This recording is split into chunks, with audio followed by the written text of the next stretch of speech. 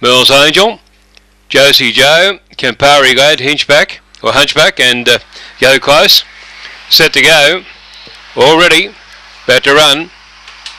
Set they're racing this time a little bit slow. They're Pretty Ribbons on the inside. Away fast there, Josie Joe to go through and lead by 3. Pretty Ribbons going out after it on the inside, about 2 behind the leader now.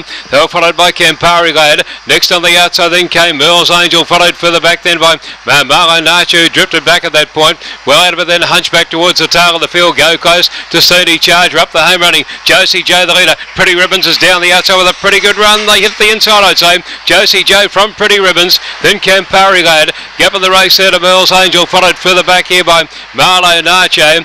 Then came to Sturdy Charger, Go Close and Hunchback, and the time on the second race is ready at 25.93.